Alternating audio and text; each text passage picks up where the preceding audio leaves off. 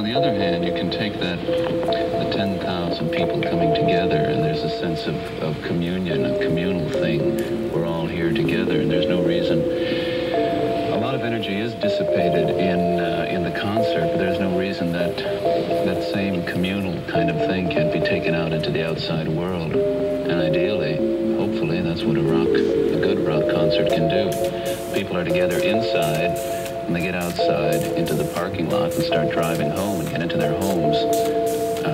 I hope they still realize that they're together.